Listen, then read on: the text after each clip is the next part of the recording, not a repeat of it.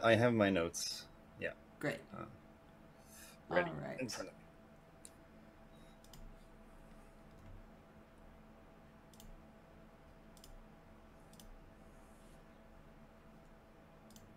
Okie dokie.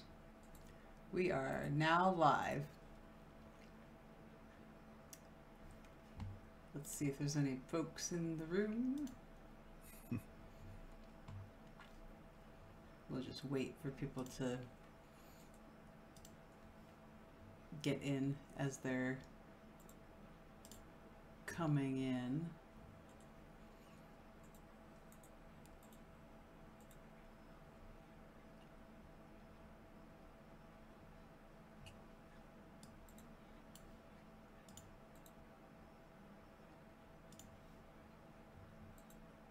Awesome. Oh, we have 2 more minutes left, so let's just keep it. I'm just making some. No, that's not what I want to do.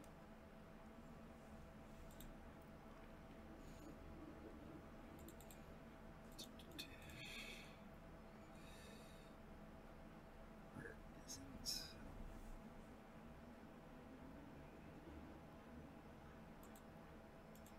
That is not it.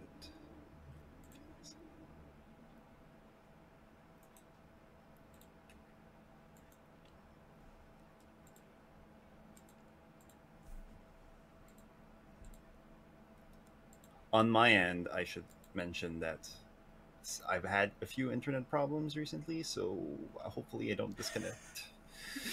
I changed my modem. I changed my router, and it still caused problems, so I had to call the company today, being like, I don't think it's my router. Uh-oh. Yeah. Yeah. So hopefully that doesn't happen. I tend to reconnect after a bit, but it's kind of still annoying. Yeah, I hear that.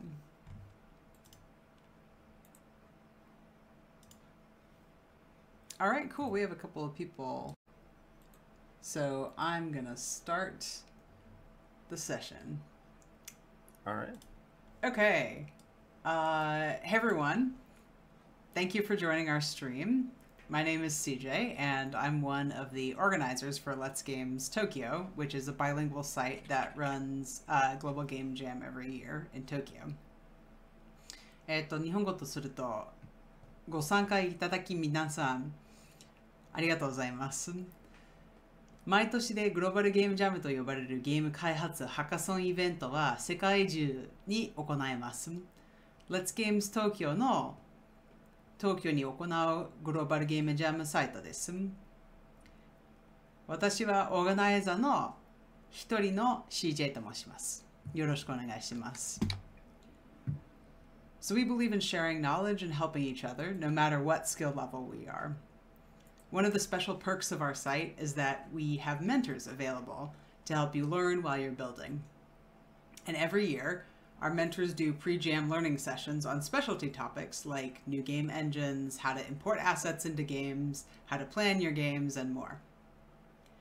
And best of all is that you can ask our mentors in person questions at the jam. We're super grateful to the mentors who have volunteered their time and energy to share their knowledge with you. 技術ノウハウに構わず知識を共有しお互いに助け合うことが原則としてしてます。Let's Games Tokyo の特徴として参加者は作成している間に学ぶのを助けるためにメンターにお願いすることができます。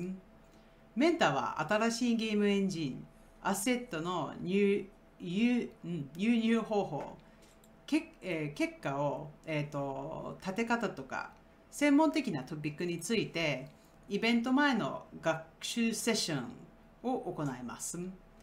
そして何よりイベントの会場で直接でメンターに質問することができます。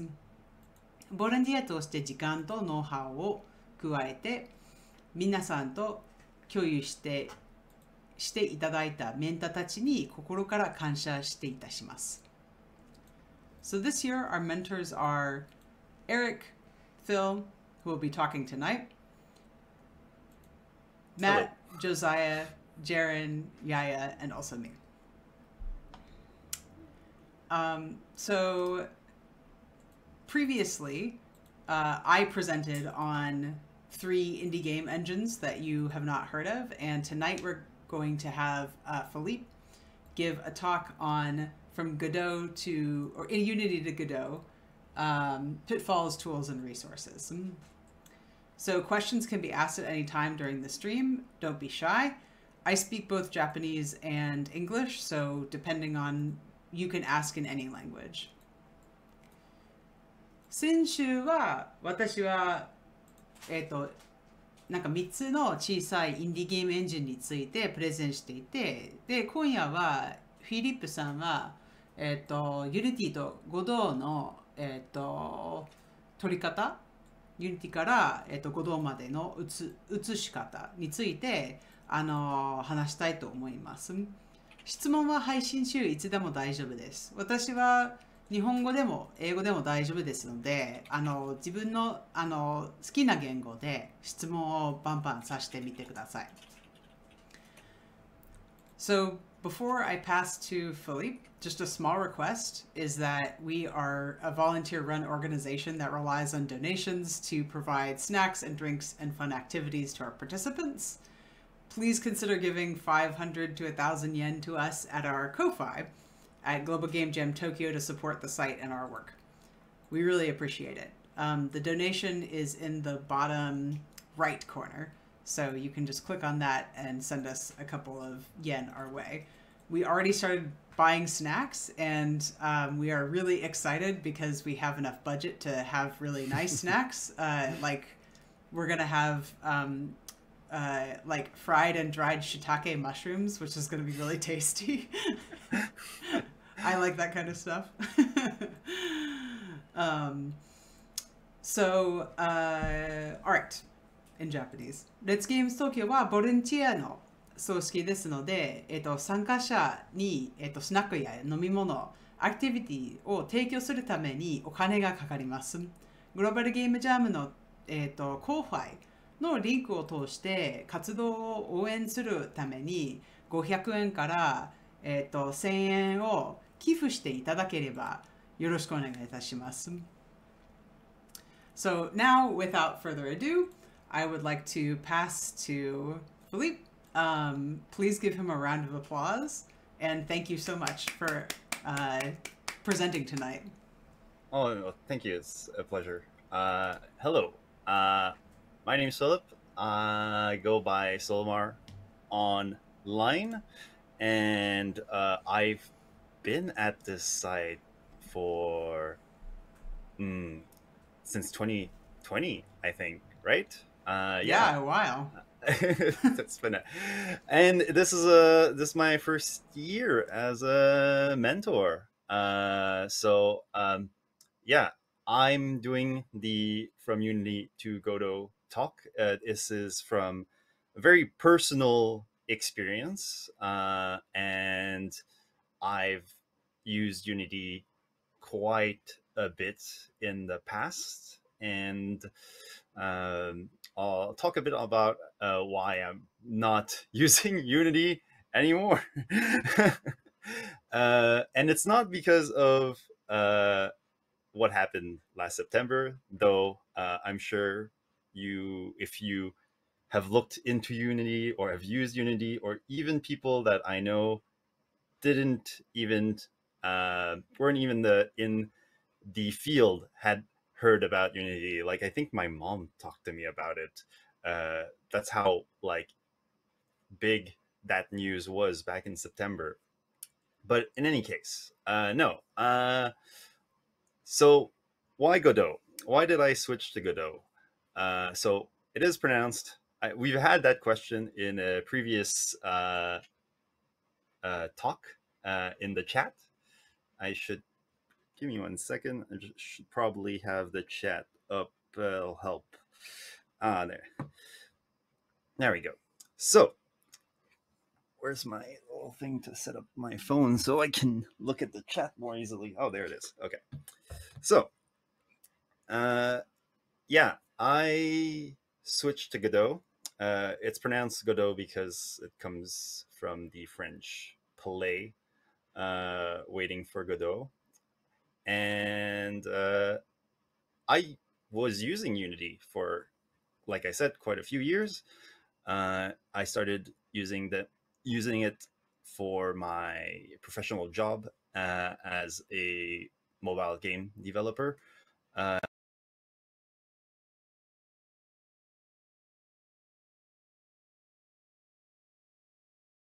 2000 what I did, and I came to Japan on Jet. I'm still on Jet. It's been a very nice experience overall, and it gave me time to do a lot of things, including continue with small projects and game jams. But more importantly, the reason I switched to Godot recently was because I wanted to do a longer term project that I started back last summer.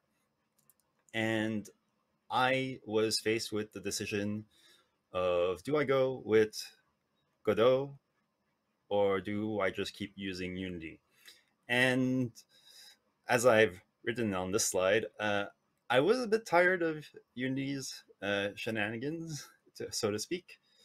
Um, I I feel like if you've used Unity for as long as I have or longer, what happened back in September wasn't the exactly the first time stuff had happened.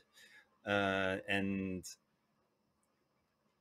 another thing was that it started to getting more and more bloated as a software. I often use the comparison of like Adobe Photoshop.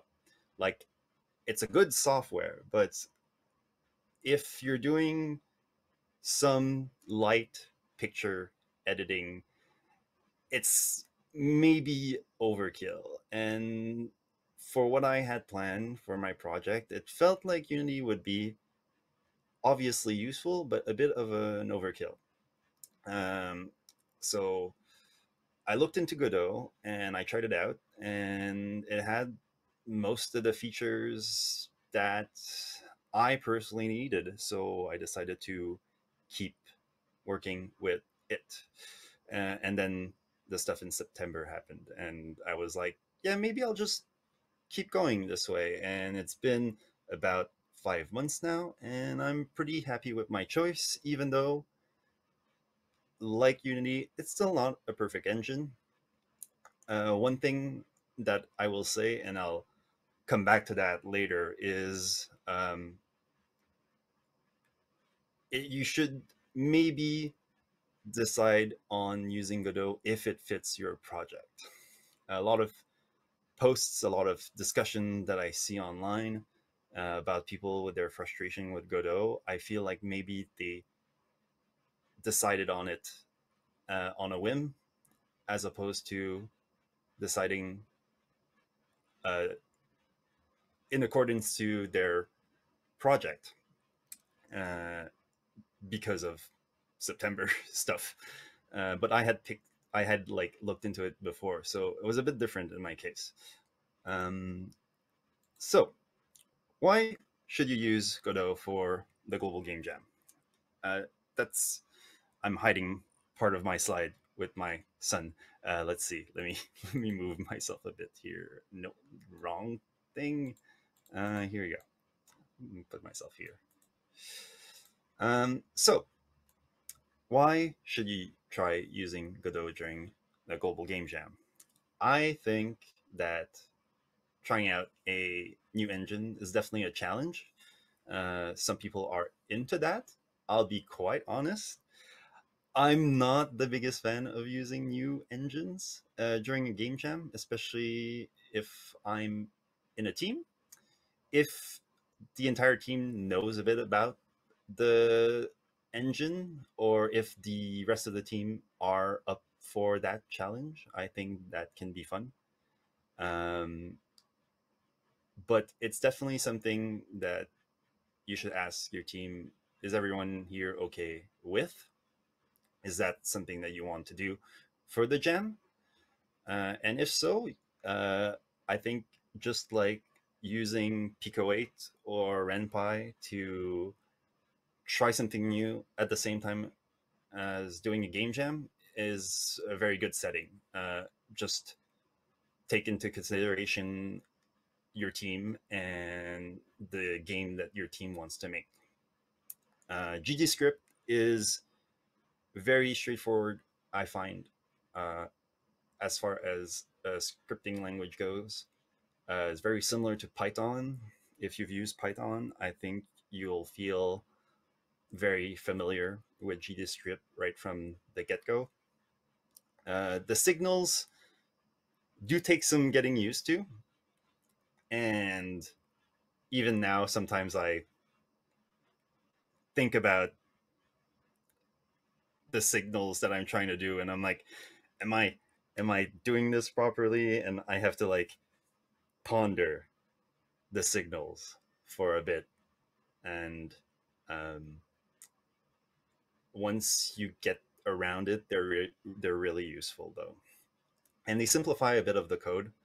They simplify the amount of code you have to write, I find. And later, I have a project to show kind of some examples of that simplifications, some of those simplifications that happen. Um, so, uh, okay, so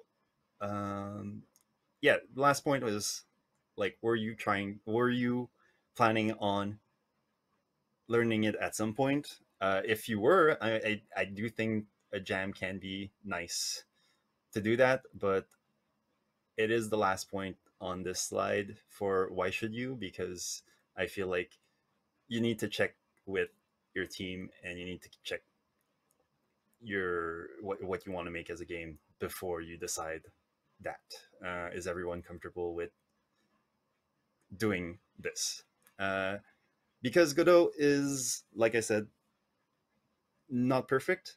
It has some flaws. Some have been frustrating for different reasons than why Unity problems are frustrating. I feel like if people have problems or have a bug in Unity, um, it's quite easy to find someone else online that has a similar bug, and maybe Unity hasn't fixed it in God knows how long, and people have just been using the same workaround for ever since that bug has been reported.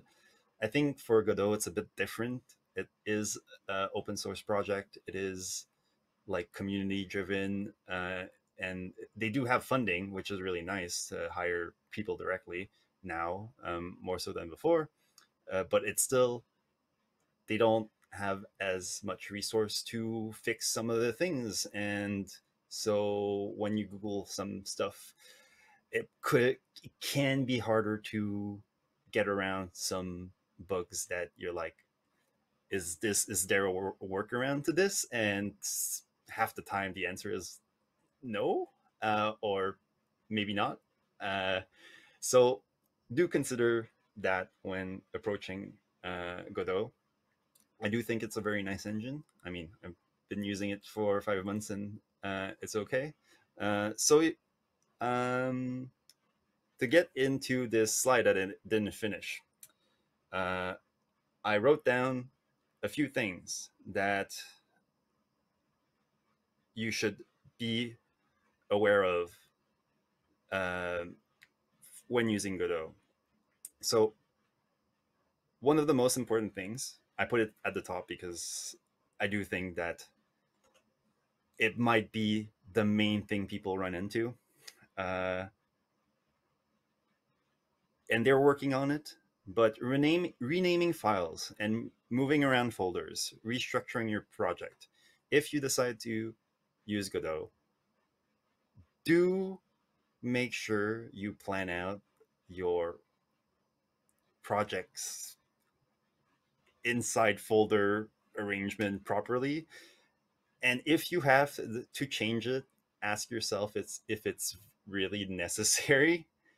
Um, there are ways, and I'll be on site, so it shouldn't be too big of a problem. But what happens is if you move around folders, if you rename files, especially outside of the Godot environment, you your scenes and your nodes will lose their dependencies. They won't be able to find them, and you'd think that's not too big of an issue, except for the fact that when it happens, you can't actually open those scenes or nodes, which that's why they're working on it. It's um, I would say it's a pretty bad user experience bug, and that's why it's at the top. So just be careful if you do decide to use Godot. Plan ahead, know what you are going to structure your project as, and don't touch it afterwards. Easier said than done, but it's good to know in advance. Um, this to continue on this, maybe it would be best to uh, get on in Godot to actually show some stuff. Let's see here. Okay, no, that's Unity. Huh? That's Unity. Where's my Godot? That is still Unity. Oh, there it is. Wait. Here? Give me 1 second. There you go. All right. Waiting. Good one. Yeah, we. Oh man. Okay. So, uh, here we have Godot. You might notice that hey, there's an editor here. Yeah, there is a built-in editor in Godot. I think it's pretty good. It has its flaws. Uh, one of which is I have not tried this on stream yet. Let me see if it works. Let's see. No, no, no. Ah, yes, I can do that. But what I was checking is if I pop out the window of the editor, does it follow on the stream? It does not. So I'll just keep it in the editor. Um, it's a very useful in-engine editor. However, uh, at the moment, you can only have one script open, which is probably the thing I dislike the most about it. Probably one of the things that most people dislike the most about it. Um, Not the most useful thing, but oh, and is it big enough? Is the size of the text big enough at the moment? I can make it bigger. Is that too big?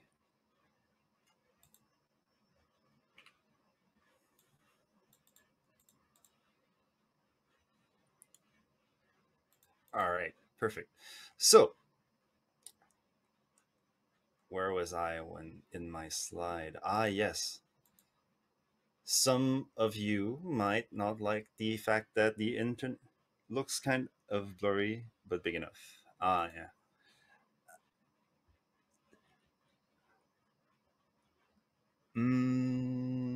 Let me check my stream OBS. I wonder if could do something about that. Not too sure. It is a bit blurry. I can see what you mean.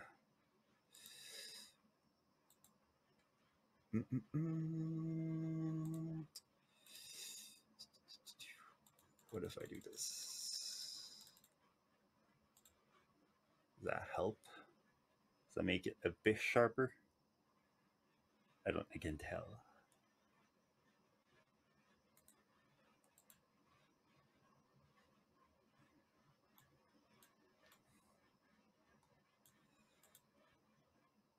Maybe. Okay. So, in any case, if you do want to use an external editor, it's not in the project setting. It's in text editor. Use external editor. You can see here I have code as my possible external editor. Um,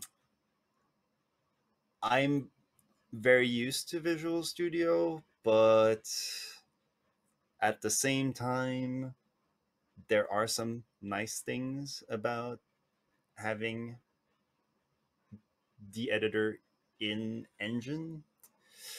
Uh, I think it comes down to someone's preference at that point. But if you do want to use Visual Studio or Code, uh, just to let you know that there are plugins for Godot, so it's not a problem to get all the IntelliSense working, autocomplete and stuff like that. Uh, but one thing you won't have, which I find very useful, especially when I'm on the go, I like to sometimes work outside of places that might or might not have Wi Fi, and it's something I really like. It's the search help here at the top. Let me just check if I can make the size of everything a bit bigger. Editor, custom display scale, font, main font size. Let's see. Put this up. Not sure if that changed anything. Oh, it did. Okay.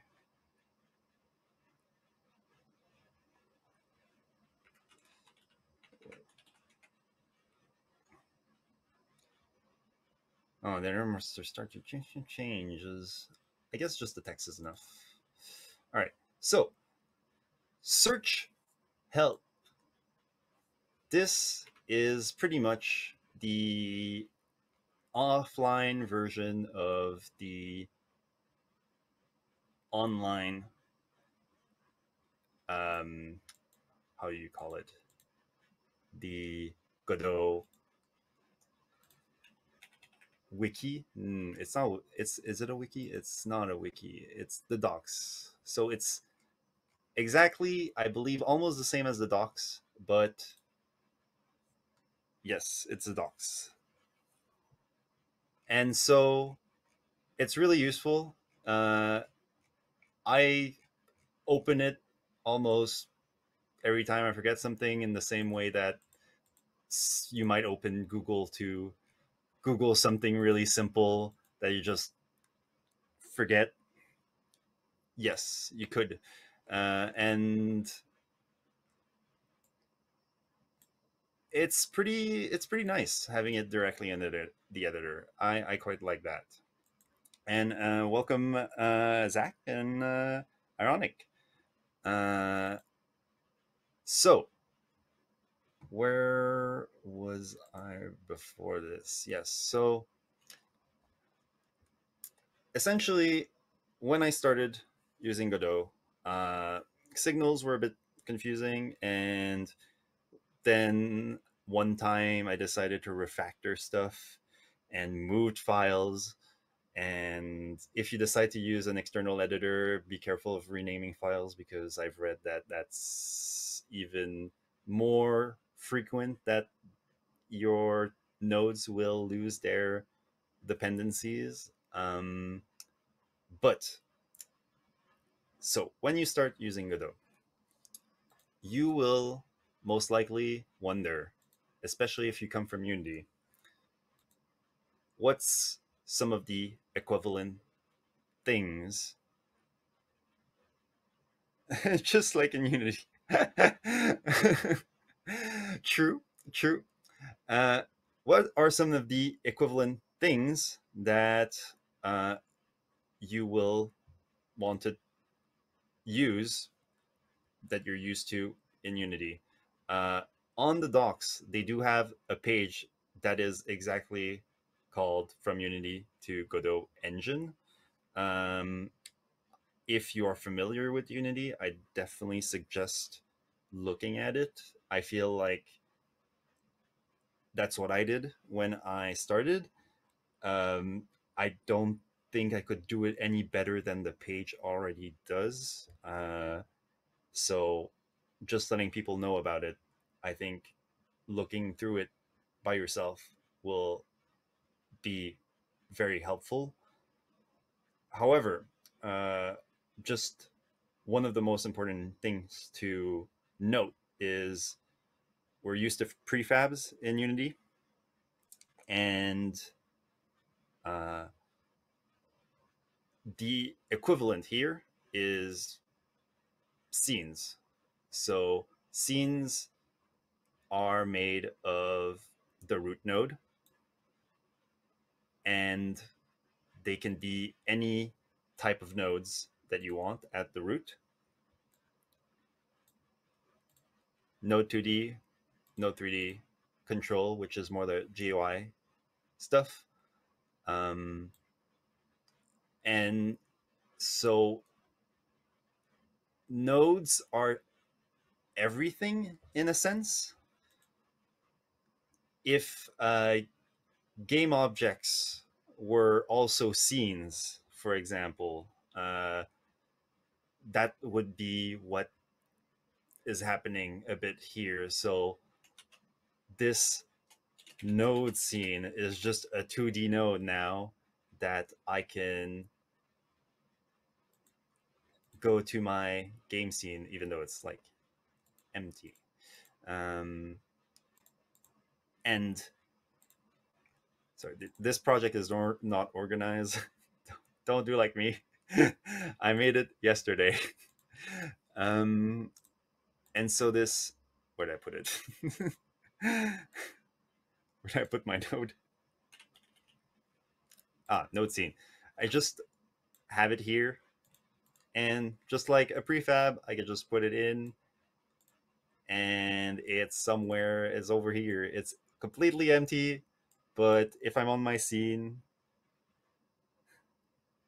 oh, thank you, Zach. um, it'll lead you to your node scene right here.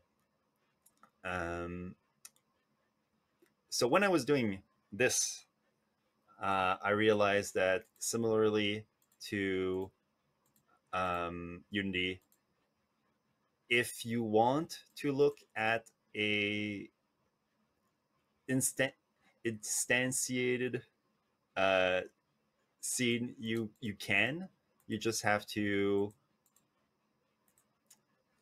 go here and make the children editable, which is something I learned while making this. So uh, it's useful, um, but I didn't find it like anywhere back when I was doing back when I was looking into Godot. So I feel like I said before, it's a very good it's a very nice engine, but it doesn't necessarily have all the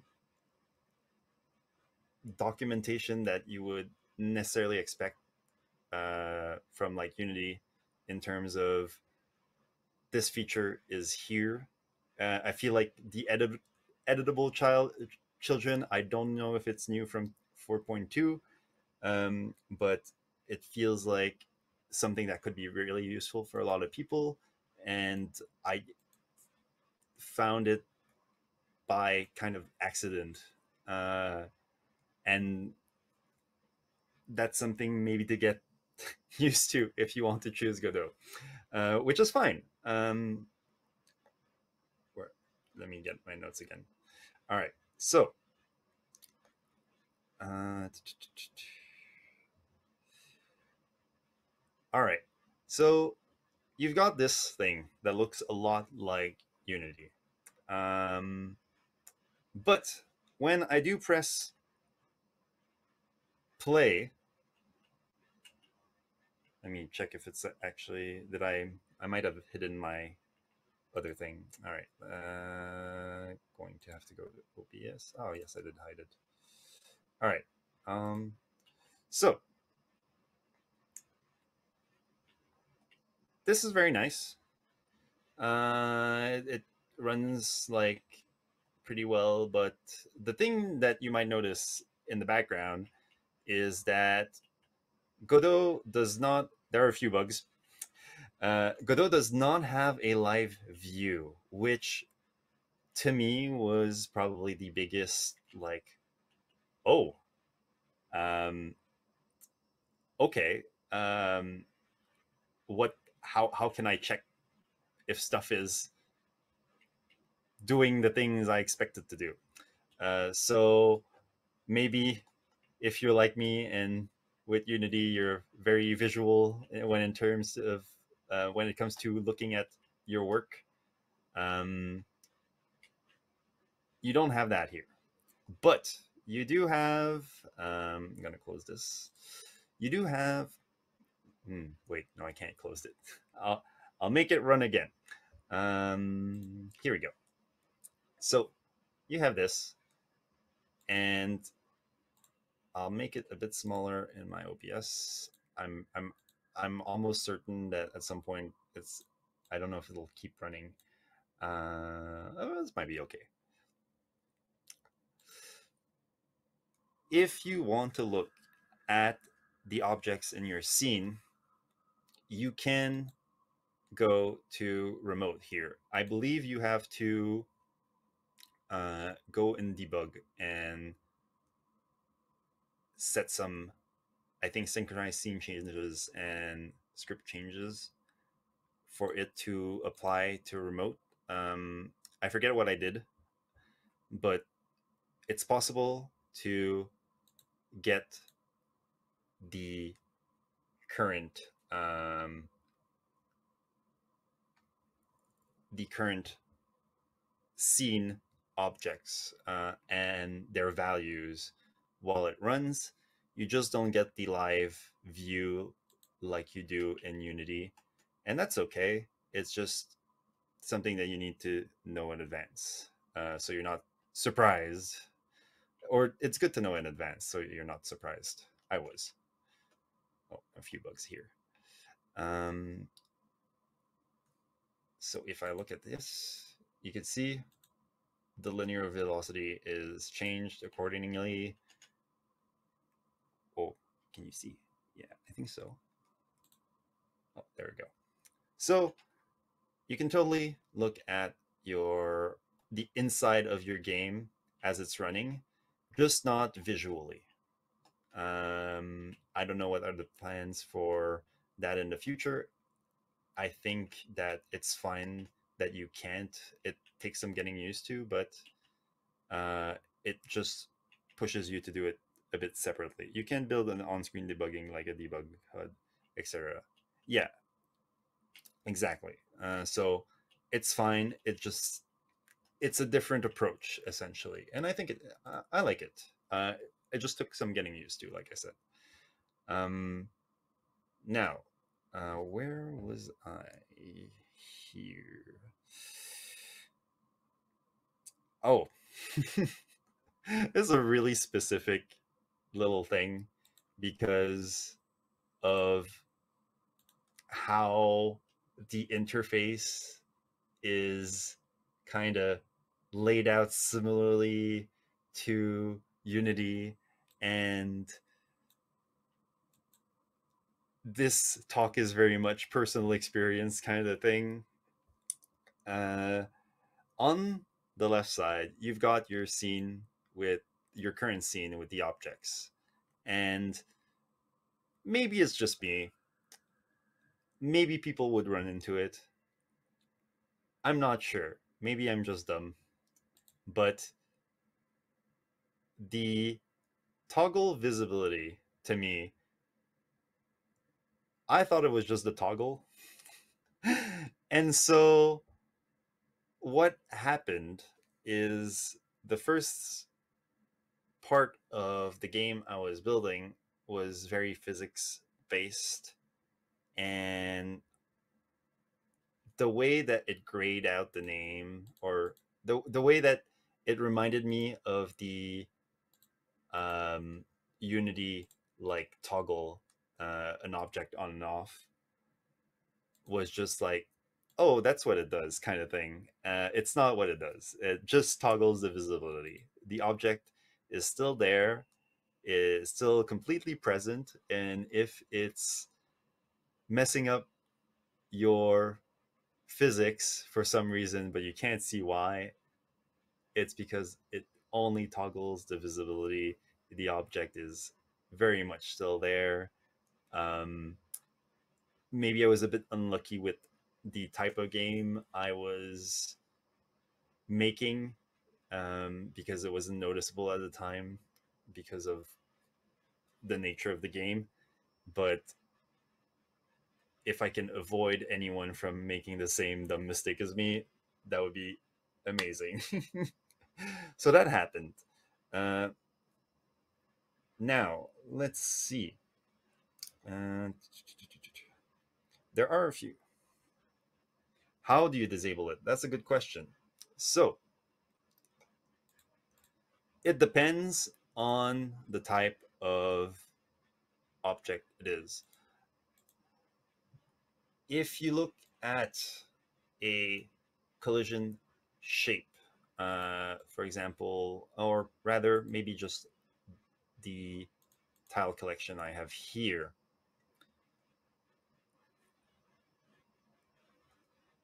This is just a node, but the rigid body here, you will have disable mode, keep active, remove. I think remove when node process node is set to process mode disable, remove from physics simulation. So this is the disable mode. If you want to disable a physics node, in this case, having the disable mode on remove should make it so that this specific node does not affect physics, defined behaviors in physics. I've not directly tested it out, but we could do so right now. Let's see. Just test. So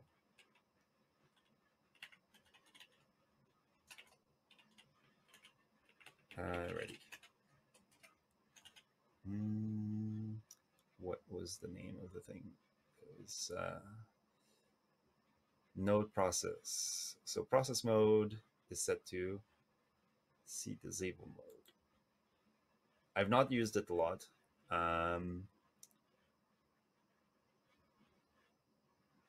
Okay, so process mode equal node process disabled.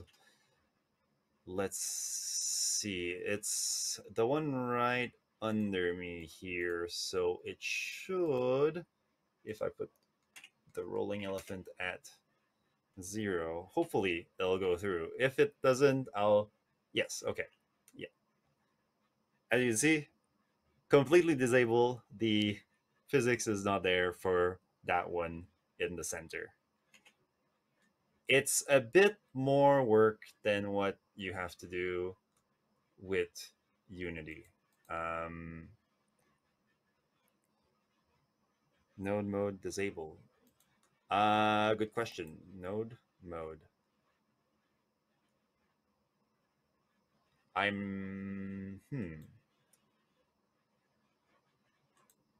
Is this something I'm gonna learn on the spot?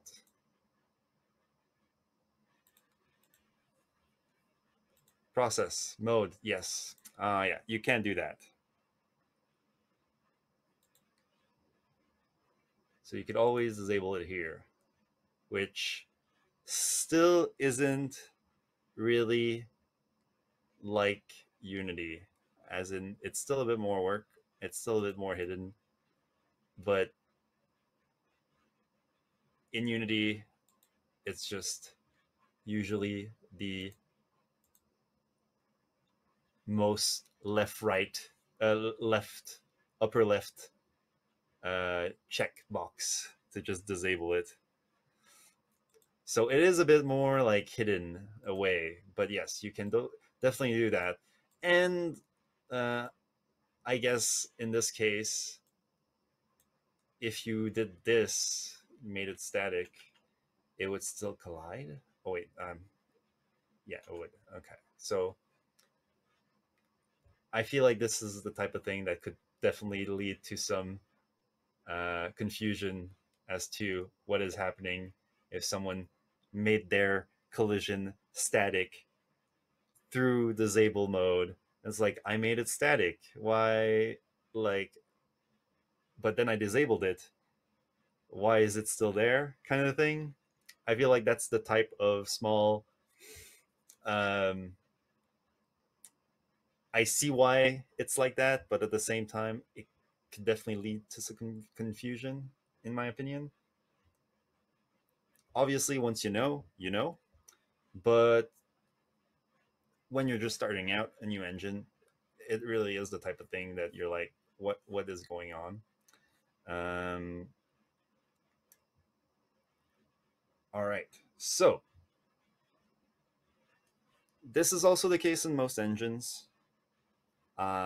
It's probably something that no matter which engine that you're on, reparenting your game objects, your nodes could lead to issues. One thing that has happened to me in the game I was making um, is that I needed to reparent the nodes uh, for something, and it did lead to a lot of collision. Yes, it wasn't just a resource drain, though that does happen. It was actually the triggers from all the collision stuff and all the areas would launch again because of the reparenting. And like it's an obvious um it becomes obvious very quickly, but it is something to be careful of, and to maybe, if you can, try to avoid it. If you can't, try to disable the node process while it's happening, uh, and hope for the best. The physics is not 100% um, finalized, if I remember correctly what I read. The 2D stuff, there was someone working on it and they did a lot, and I personally think it's quite good. But there are some people that don't like it because maybe they find it a bit not as efficient as like Box 2D, which is a very old project that's been integrated in many engines. There is a Box 2D implementation that is not official, and I've tried it, and I can see why it's not yet been made official, because it does have bugs. So this kind of leads me to my next kind of uh, part. Actually, before I go into that, there are two things. There are two types of there are two types of things that I think people will use if they do use Godot, and those are timers, because they're very useful for signals. Timers avoid writing a bunch of code, honestly, because you just get to send a signal. You just start them when you want to, but they do start as not one shots. So if you need a signal to just play once, you have to click that. If I made a new one, if I make a new timer, it starts off as idle, sure. It doesn't auto start, sure, but it's not set as one shot, which this may be more personal use case, but I tend to like controlling when I start my timer. And so in the case of this one shot, I would have preferred it to be on by default. That's just a personal thing, but perhaps you uh, prefer it that this way. Just know that it starts off as not one shot by default. Um, and then when you time it out, you connect it. You can connect it easily to your node, whichever node you want it to connect to. And I think that is very useful in terms of coding for Godot. Um, I do have a comparison later, maybe at the end. I'll show the differences between the code here and the code in Unity and how those timers and signals allowed me to kind of reduce the amount of redundant code. Not redundant, but like um, not needing as much code to do something. Uh, it simplified things in a way. But the other thing is, where did I put this? Ah, yes, here. For the animated sprite, I'm sorry, this is very 2D oriented. I've not used 3D as much, um, but hopefully I'll be able to help with 3D too. It shouldn't be too different. Maybe if you do skeleton stuff, that might be a bit difficult, more difficult for me to mentor, but we'll see. Um, it works the same, yeah. So essentially, one thing that's very useful about the animated sprite, animated sprites are very useful, but the animation looping button is here.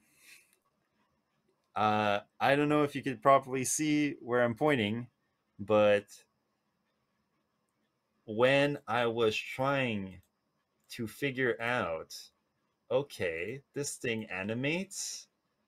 It has the speed scale here, it has the frame here, it has the animation name here, offset, everything. And I'm like, where's the looping? Where's the animation loop? And it makes sense to put it where the animation is because maybe you don't want each animation to loop. Makes a lot more sense after I think about it. Oh, yeah, sorry. My bad.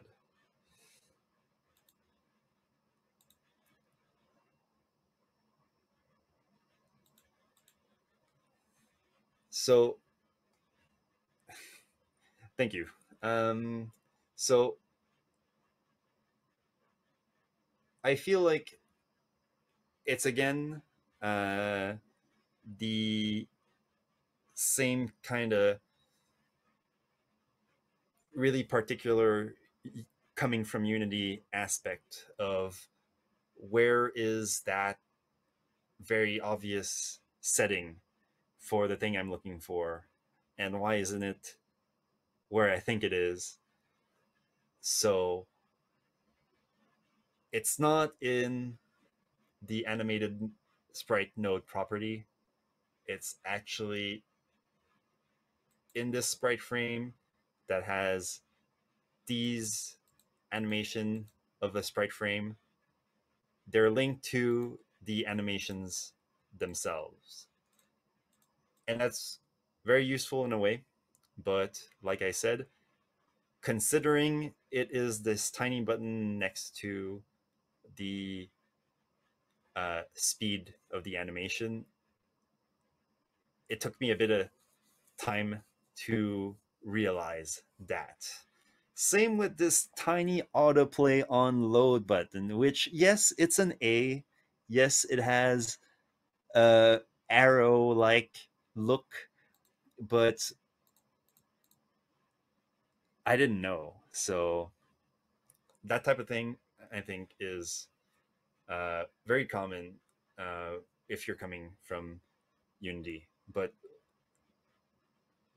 it's very much stuff you can find. It's not the most well documented online parts of Godot. Uh, there isn't a page that says, "Hey, your animation." Right? It's so tiny. It's like, look at this interface. It's like it doesn't even. It's very subtle. Yes, you can find it online, but that's like my next slide, I think. Um, I was gonna. Ah, yes, my next slide, and then maybe the asset library. So let's go back to the slide. I have to. Which one's it? Ah, there we go. All right. Scattered resources. I like Godot. It's very nice. The docs, very good. Very good docs. I love the docs. Some of the like GDQ quest, how to learn GD script, some of their tutorials, amazing. The demo projects, they're not all up to date with Godot 4, but a lot of them are very useful. If you're looking to do something specific with a specific node, I highly suggest looking at the demo projects to see if what you're looking to do is somewhere there. But the two first links, the Godot forums, Reddit, and obviously, you know, Googling your problem, it's a bit all over the place.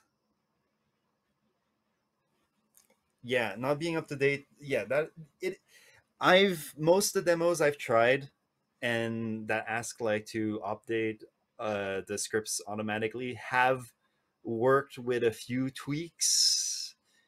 So it's not too bad, but it's not ideal either, obviously. Um, but yeah, the other problem is going on the forums, going on Reddit, and then you're reading up the solution, and okay, wait, wait a second, wait, oh, this is for Godot 3. Darn. That happens. That's happened to me multiple times. Uh, a lot of the docs, yes, a lot of the docs are in. Uh, I think the docs are a bit less of a problem than the projects and the forums, to be honest. But I think, like I said at the beginning of this talk, is the main issue that you might face with using Godot is the resources are scattered, and a lot of it is for older uh, Godot 3, or a lot of it is you'll find uh, the GitHub issue page pull request for the bug you're having, and it's been unupdated. It's been like the last messages is recent, and it's not a priority because limited resources, and understandably, but it's the type of thing that yeah, that's a very good point. I won't be able to mentor as much for Godot 3 because I've not personally used it. But if you're looking, if you don't care about 3D, and you're sure you want to do just a 2D project, I going with Godot 3 might be a better choice in some situations. One of which is if you really need a tiling system, you're doing something like anything a lot of 2D types project, Metroidvania, Celeste, like a lot of tiling, you might want to go with Godot 3. The game I started working on uh, doesn't need much tiling. Um, I can I don't have it prepared on this computer, sadly. I will be. I guess I can show it off at the jam itself, but it doesn't require a lot of tiling. And oh, 3D is fine on Godot 3. Oh, that's good to know. Um, like I said, I've not tried it, but that's good to hear. Uh, but yeah, for especially, I think when I started using Godot 4, it was a recent post on Reddit about the new tile set system in Godot 4, and even like the devs were saying like, yes, we know there are issues with it, we are working on overhauling the entire thing. So if you want to do something that you will want to use a tile set for 2D, probably go with Godot 3. But uh, obviously, you can go with Godot 4 too. Might just be more work. Uh, all right, so that's it for my slides, actually, because I didn't exactly finish everything on time. But nonetheless, let's look at this asset library, which is very useful. It's not an asset store, it's a very open license uh, asset library that is very useful, but not necessarily. What would be the proper word? It's not necessarily not filtered, but curated, polished. Ah, yeah, polished, curated. It has some very useful things, and it has some very, you could probably have done that quickly by yourself things. So it's a bit cluttered,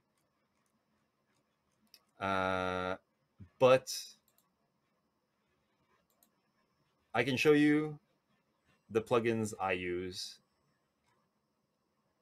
and I'm sure that you can find plugins for your own use, but it does require digging through stuff a bit. Uh,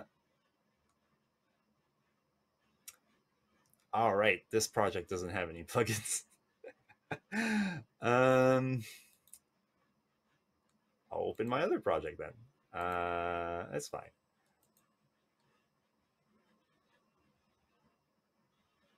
I think I might have to close this and open my other project.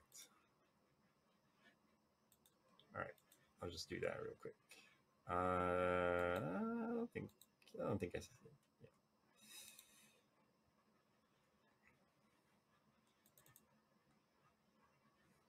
Exclusive preview.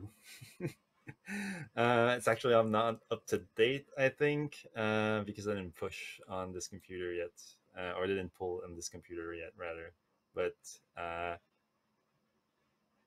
all right, so asset lib. Um, my current plugins are these. The Sprite wizard, I find it really, really useful. It's really, really good. If you use Sprite, which is a very good pixel art program that I highly suggest uh, if you're looking for one. Uh, this plugin is amazing. It's very useful.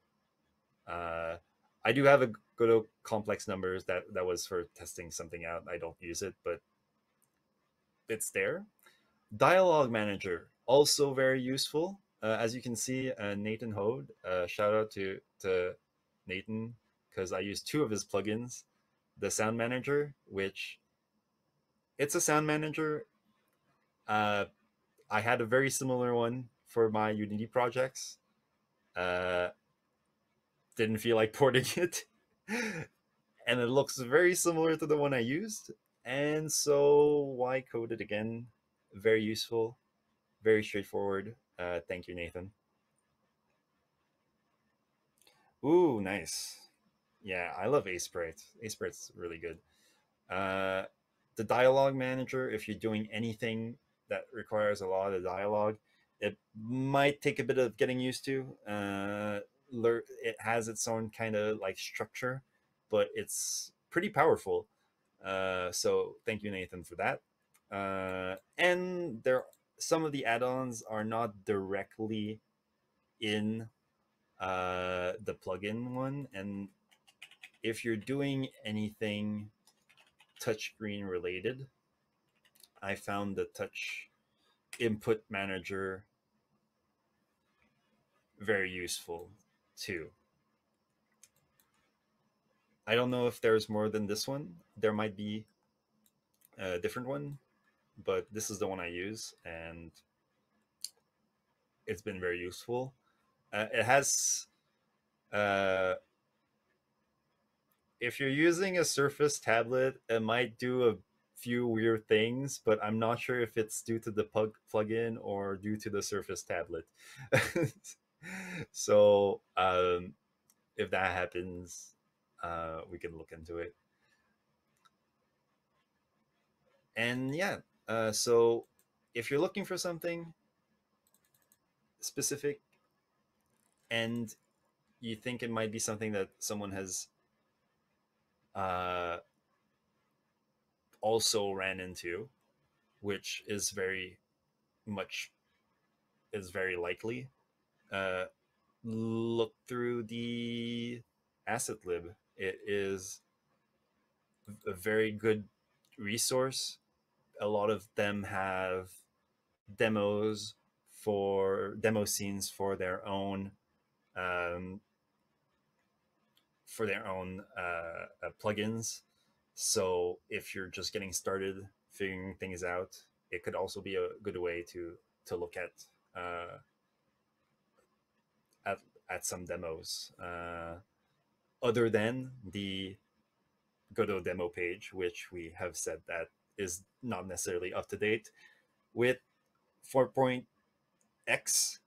So maybe some of these have demos that are up to date. So definitely check that out if you decide to use Godot, or if you are using Godot and haven't checked it out. Honestly, very useful. Um, let's see. What was my next thing? I was almost.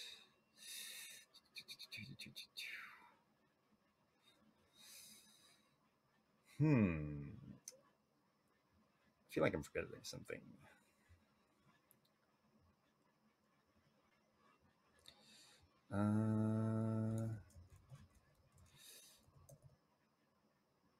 I guess if I'm not forgetting anything, let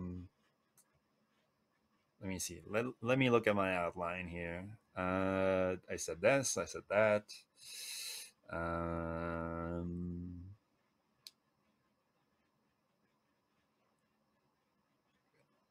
yeah. I guess some. I don't know why this was so far down my note for on my OneNote, but I guess I forgot to mention these things. So going back a bit, uh, I guess I have stuff here that I can show. Uh, don't question. No, oh wait, it's right. Cover making builds. I would cover making builds if I've made ones. Yeah, I can do that. Let me give me 1 second. Let's see. Let's try to do that. I'll update this project and I'll try to make a build from it. Um,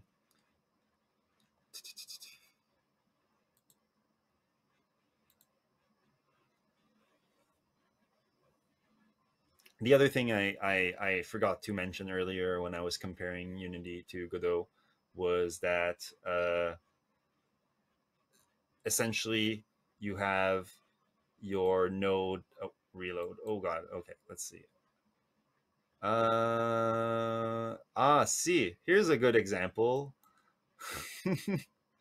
Something happened. I pulled the project and load failed due to missing dependencies.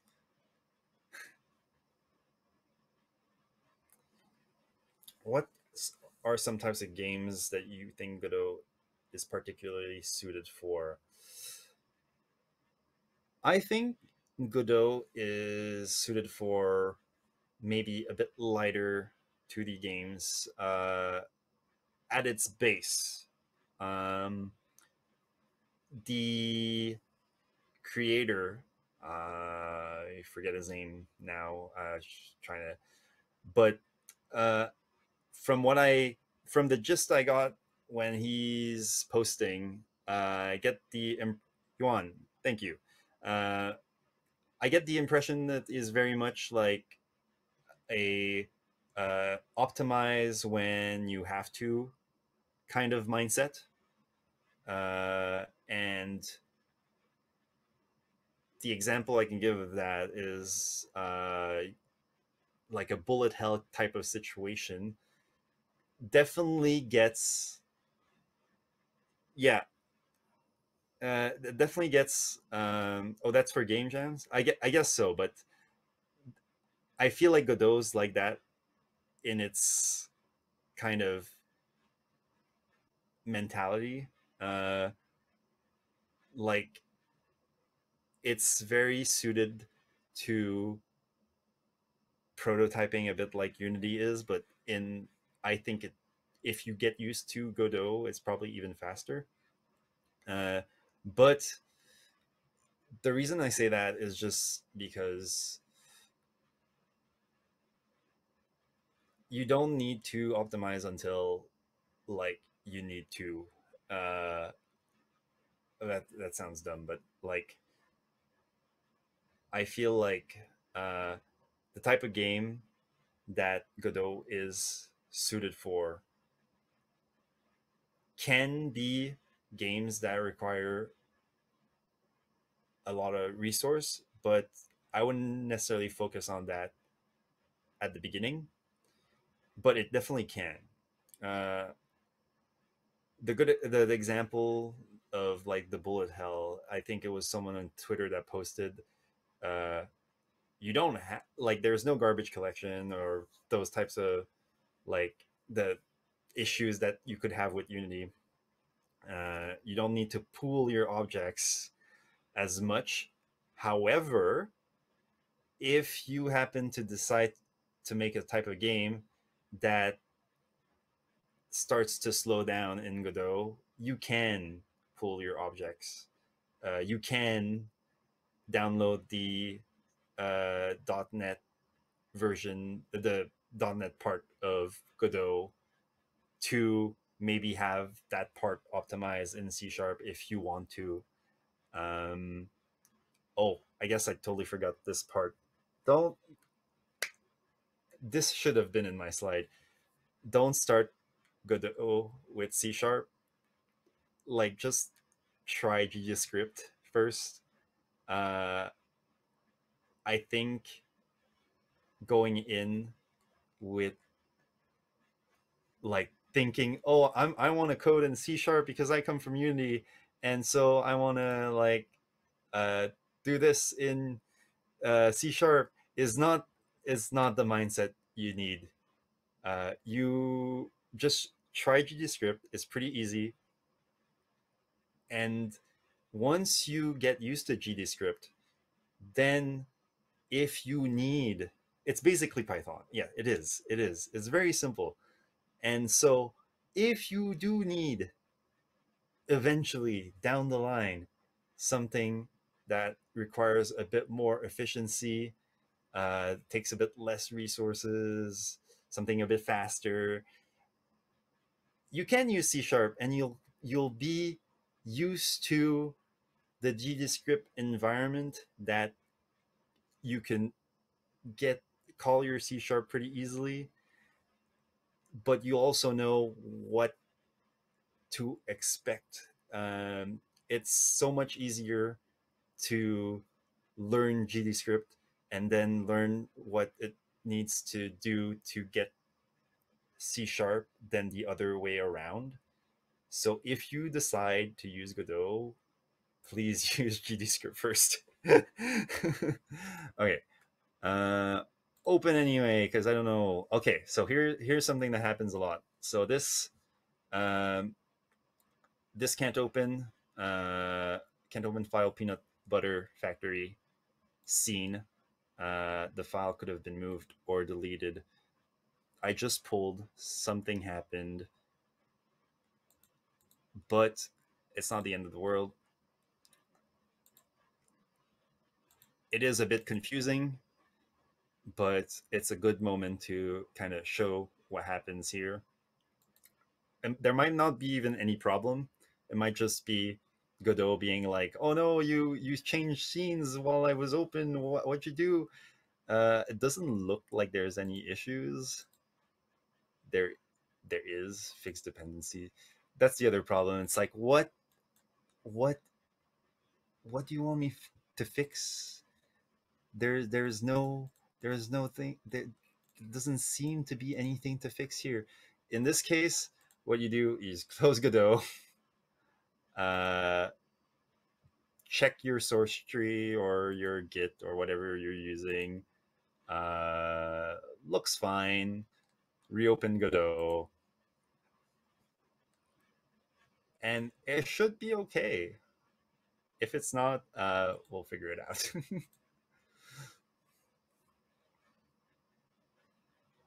It happens. Sometimes it's not, but we'll see. Uh, Looks fine to me. Yep, look at that. It just opens, and you know, I didn't do anything. I just reopened Godot. All right, so I guess the last thing, like Zach mentioned, building a project, which I have not done a lot, if I'll be completely honest. Um, but I have done once. It should be project uh, export, I believe. Yes. All right. So now, yeah. Okay. So let me try to get that. It has another screen, so I need another other screen to kind of get that. There we go. All right. That's a bit big, but I'll just make it smaller.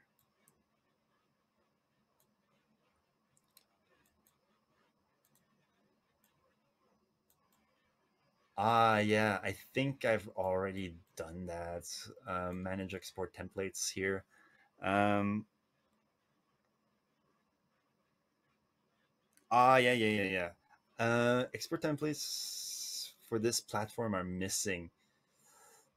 Right, because I changed versions recently. That's true. All right, let's try. Manage export. Uh, yeah. Other installed version. Sure. Download and install, I guess. I don't know if you guys can see that. It has multiple windows. Oh yeah, okay, it's fine.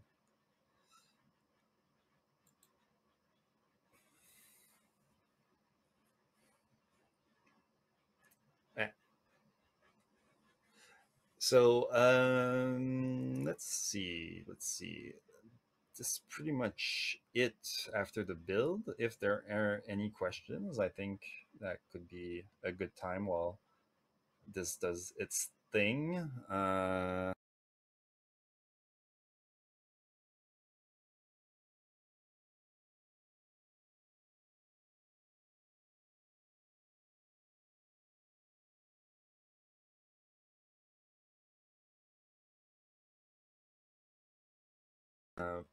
Just move this or hide it for now. I'll just hide it for now. Um, ah, yeah, that happens. I can't click. I probably want to make a web build for the jam. Yes, you probably do. That's true. I have not yet tried to make a web build, and that's a good point. I will try to make a web build and see if I run into any issues. Not now, but like before this weekend, because yeah, web builds for game jams definitely something you want to do.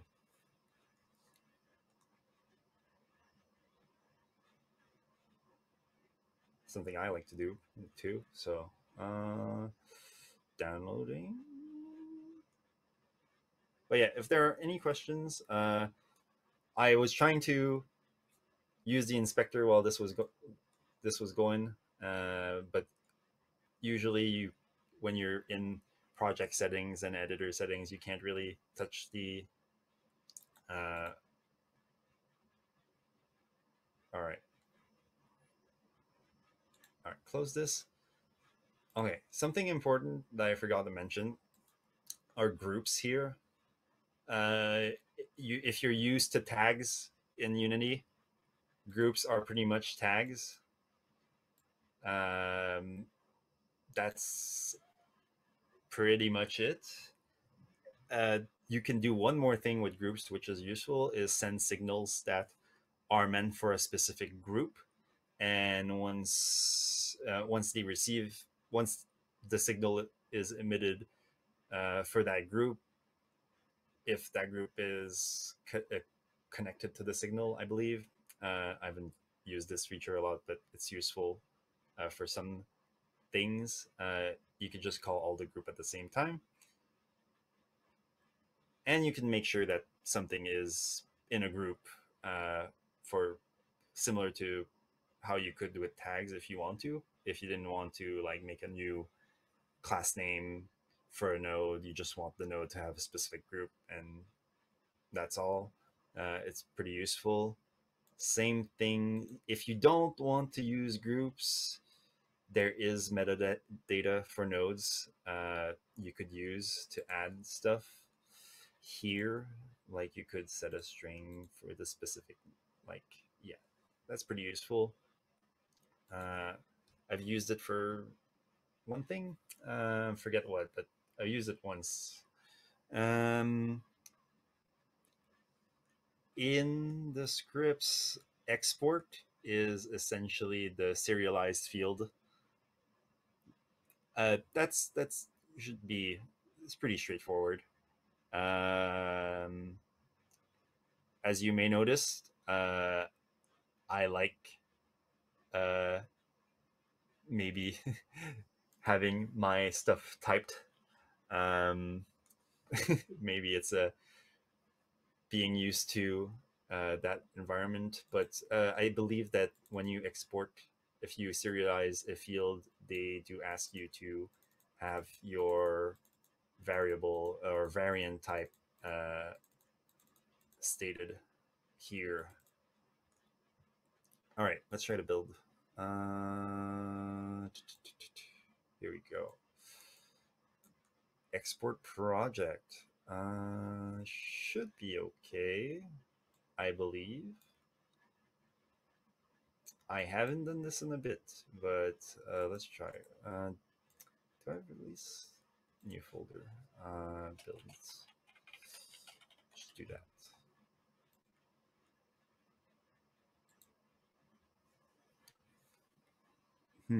Getting some errors. Could not create child.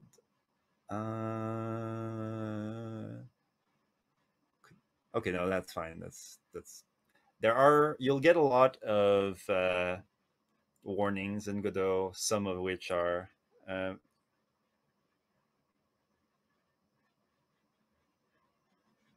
yes, sure, I will do that.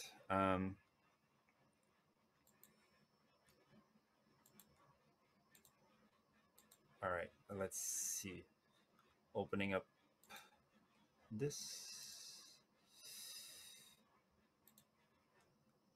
builds release. All right. So I guess this will be kind of a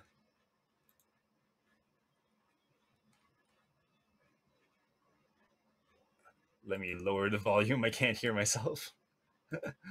uh,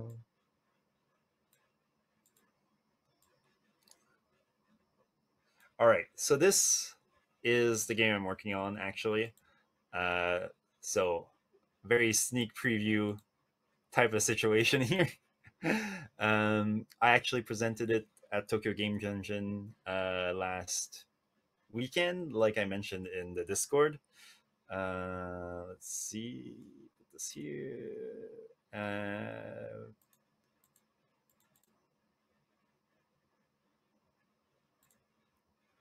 No, that's not it. Which one is? Oh, there you go. All right. Oh god, it's big. Give me 1 second. All right. So I presented this game at Tokyo Game Dungeon. It's a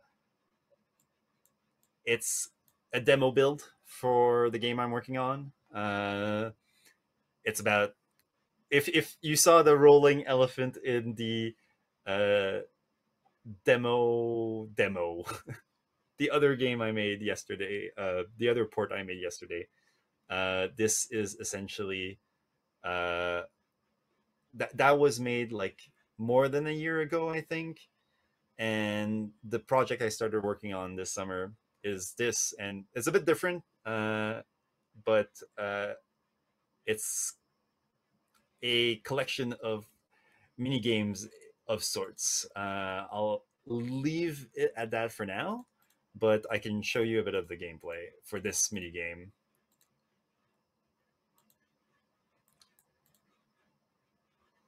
So in this game, I'm trying to collect the peanuts in the space station vacuum. Yes, the space nuts. It is both. I can use the mouse pointer here. It is also very. It's meant to be used on tablets and stuff. Uh,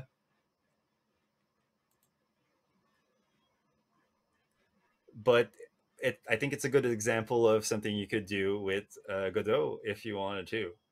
Uh, to answer CJ's question earlier, what can you do with what type of game can you do in Godot? I think 3D games. I think 2D games. I think it's very open to what you want to do, and it's a bit lighter than Unity. Like I said, Unity has a lot of features. I still like. It's not. It's hard not to like Unity. I still like Unity, but it's too much for what I needed. And so it's very similar to Unity. Yeah, it's very similar to Unity. And so I feel like if you're looking to make a project in Unity, but you know your project doesn't require all the horsepower that Unity has, Godot is very enticing, and I'm glad I chose it personally. Yeah, there might be a small bug in the build because it should technically go to the next mini game now, but it's not. So because there's no more peanuts. But uh, maybe I can keep that a surprise for the jam. That's right. If you need more horsepower, you can go with Unreal Engine. That's the thing. It's like, yeah, I totally agree with you, Zach. uh, yeah. So, like CJ said, I think just showing the game jam I did last year would be a good last note. Let's see. My itch is here. And I just keep adding more sources for this OBS scene. But that's okay. All right.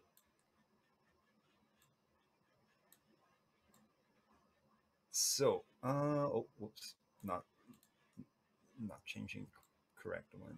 All right, this should be fine.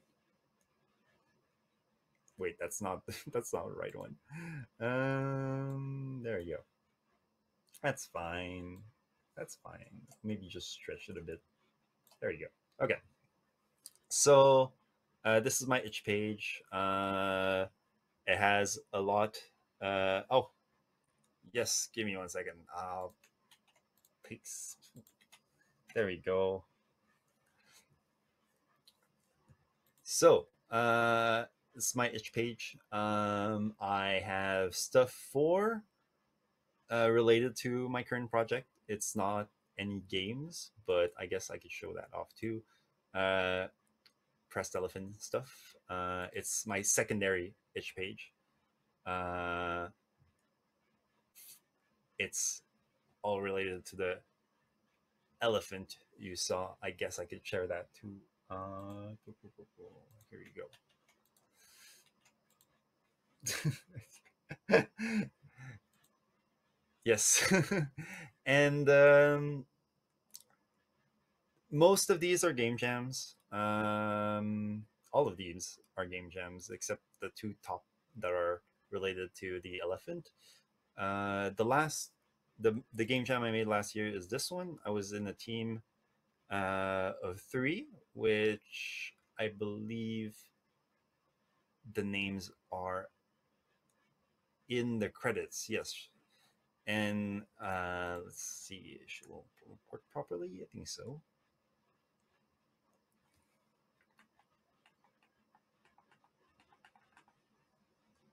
Oh, so it was a game about a bunny trying to get all the carrots.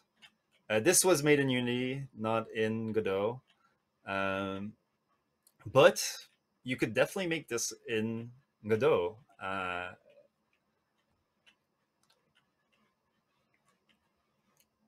And the goal is to get the. I do like polishing. I don't know how it'll go this year since I'm a mentor, but I do like polishing game jams.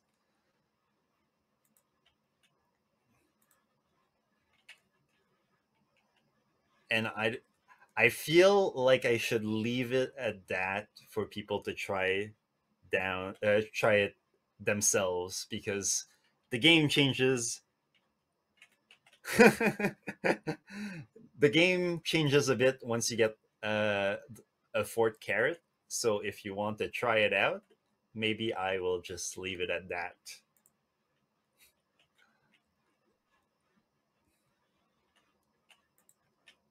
And if the grandma catches you, you die because she probably cooks you or something.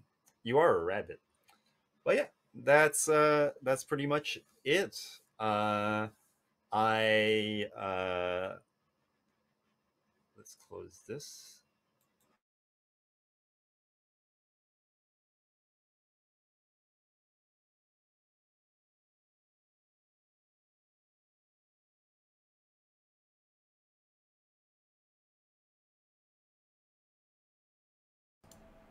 Cool. Yeah, thank you for showing us that. I think it's really helpful for people to know, um, how do I say, like what they can do, like what they can expect when it comes to game jam games.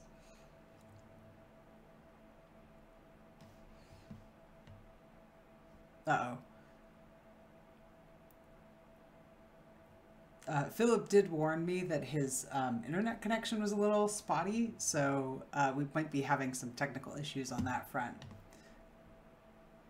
Yes. Hello. Yes, you're here. You're here. Okay. Yeah. It's that wasn't my internet connection. That was me closing the page, uh, and I didn't mean to do that. Right now it's dark, and now we see a picture of a sun. There we go. Oh my god, I'm not used to. Uh,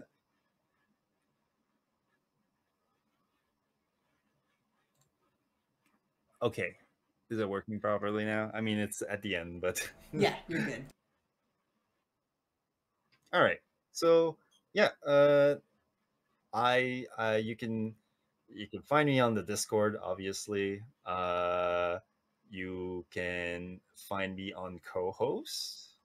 Let me link that. I like co-hosts. It's if if you're trying to jump ships, because we all know how Twitter is.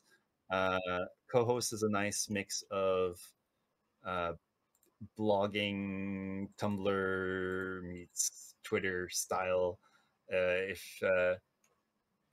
If you like, I like the best description. I think there was a good description that was mentioned uh, this past weekend with Matt. It's like uh, Tumblr has a lot of customization, which like I I can't. I just I like the uniformity that Twitter has in a way. But Tumblr does have some nice blogging aspects to it, and I think co-host is a good mix of those two things. I am on Twitter. I will say, despite everything, I'm still on Twitter. Sadly, sadly, um, it's let me link that. It's obviously still very used, especially here in Japan, if you want to follow creators, both artists and game devs, and honestly, everyone. Uh, I mean, Twitter is just gonna implode at some point. I mean, they're not paying their bills, so I just don't know when it's gonna happen. So, um, the ads have started to become horrendous. Like I remember getting ads on Twitter being like, yeah, okay, sure, yeah, that's a like okay, the data was mine somewhere, but it's pretty accurate ad, and now it's just like NFTs, and I not quite sure new coins, some weird stuff. Yeah. Um, so the thing is, Twitter is still very much used in Japan. A lot of people still use it. A lot of artists. Um, so it's still very useful to be on there at the moment. I just don't know when it's gonna kick the bucket. All right, and that's about it. Thank you for being here, and I hope that this has been useful. CJ, if you would like to close off the session, I think you Cool. can go ahead if there's not any other questions. Yes, I will. Give me a moment. You'll see a still image of me for a moment because I'm trying to fix my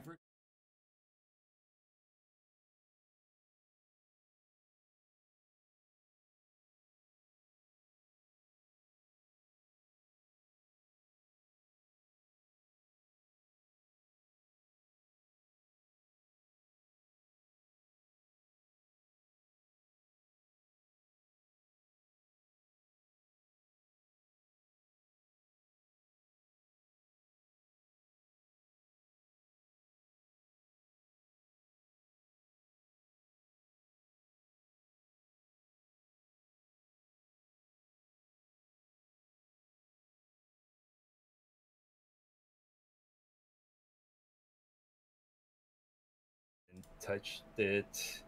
Stream went blank and silent. Oh no. Uh, Um, it's okay. I tried to the deactivate and reactivate my I don't know camera. if I'm okay here. I guess. Oh no, Oh, we're we're good. back. We're good. All right. I Um, yeah. me while everything is getting fixed up, I guess.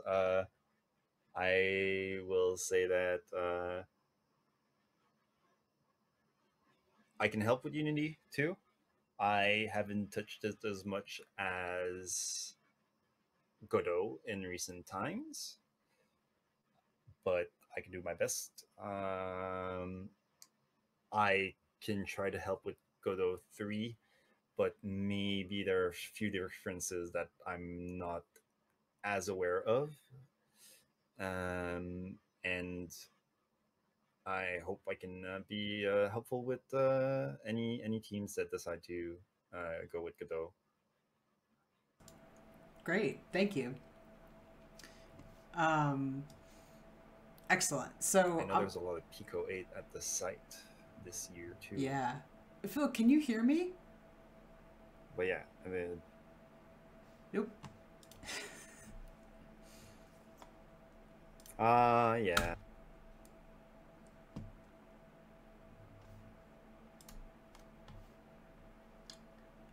All right.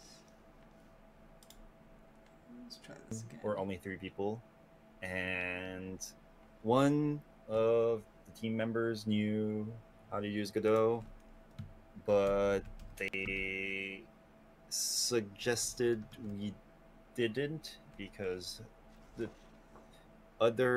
last person hadn't really used Unity either, so we decided to go with Unity just for simplicity's sake, and it ended up working out pretty well. But I totally get you. Maybe this year will be different. You know, Unity stuff that happened in September. Maybe it'll be a bit different. Maybe more people will want to try out Godot. Yeah, we'll see. Phil, can you hear me now? Apparently the Yeah. audio was okay. Yeah. Cool. It's very lightweight. It's very nice. It's like it just works straight out of the box, and there's hardly a box. I cannot hear you at the moment. Oh no! I can't hear you. Okay.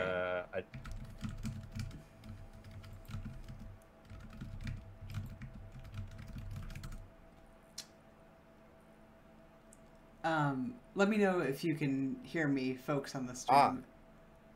Okay. Okay. Sorry. I will.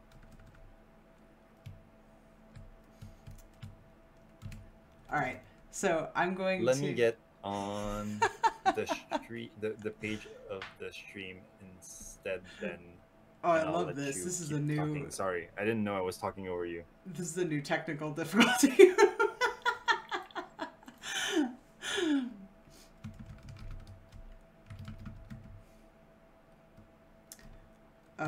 Okay.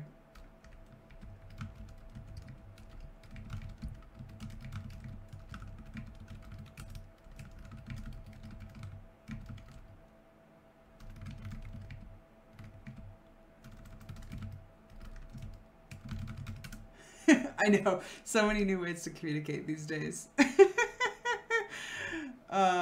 Okay, poor Phil can't actually hear this, so apologies to everybody who was experiencing that confusion. I was confused at first because I was like, why would you interrupt me? But no, we're good. I will say this to him when he can hear me as well, but I wanted to thank Phil for sharing his knowledge, and thank you to everybody who joined. So tomorrow at 8 p.m. we're going to have Mabbies, who is in the chat right now, talking about playing with your code, doing experimental coding in Pico 8. and at the same place right here on Twitch. I'm really personally very excited for it because I've been watching him prepare for it. It's going to be a little heady, a little like theory based. So it's about the process of coding, as opposed to sort of the technical. I mean, there's probably going to be technical stuff too, but it's going to be really fun. I'm really looking forward to it. Our rogue organizer Josiah is listening, but not always around. And so he's going to be emceeing the closing mentor session. So I hope that you all join. Yes, it is helpful for everyone, not just Pico 8 people. So like anybody who is interested in any game engine should check this out because Matt's going to talk more about how to experiment with stuff. And I think like especially getting experimental at the jam is something that's really cool and awesome. You've heard from a lot of different people with a lot of different ways of interacting with code. So Mabby's is going to be a really fresh new perspective as well. So as a reminder, we rely on your support for snacks and drinks and extra expenditures. I can tell you as of now, we've spent Niman 700 yen of the gomanen that we have so far, and pretty much everything is just going to go into the jam. So if we have extra stuff, we're going to make it so that pizza is cheaper for people. Usually we ask people to put in like 1,000 yen or something like that. If we have extra left over, the pizza will be cheaper for people. If we can get a lot more, then maybe the pizza is going to be free, but I would not. Pizza is quite expensive, so especially here in Japan. So yeah, just even 500 yen is appreciated. Really appreciate it. And as always, we're going to be recording, we recorded this talk and we're going to upload it to this Twitch as well as our YouTube, which is youtube.com/GGJ Tokyo. I'll put it in the chat here, and we're just starting to get off the ground with this, so feel free to like or look at any of our past mentor sessions. We have stuff from 2023 and 2022 as well. Cool. Thank you everyone for participating. Have an awesome night, and we'll see you tomorrow at 8 p.m. Thanks everyone. Have a good evening. Bye-bye.